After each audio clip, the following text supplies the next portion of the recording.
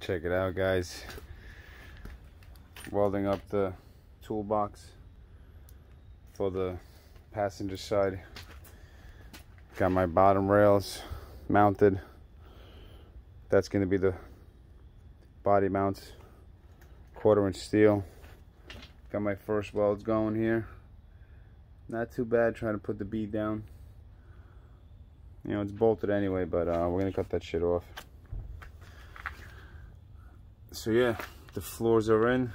Not the floors, the floor rails. I got the rockers are in. And